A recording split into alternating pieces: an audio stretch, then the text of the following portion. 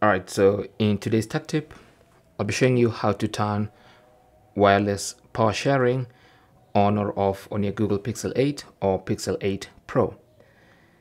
So go to settings. On the main settings page, go to battery, tap on that, and under battery, you should see battery share. So tap on that, and this is where you enable or disable battery share or wireless power sharing. Okay, so when it's enabled like that, it means your phone can charge other Qi enabled devices. Okay, so for instance, to attempt with this iPhone 15, which of course has wireless charging, you can see my Pixel is now charging my iPhone. Okay, and that's basically how to turn that feature on or off. Okay, in the settings, do that to disable.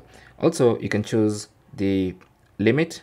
So you want to stop battery share when your own battery reaches 10%, or you can increase that to maybe 30%.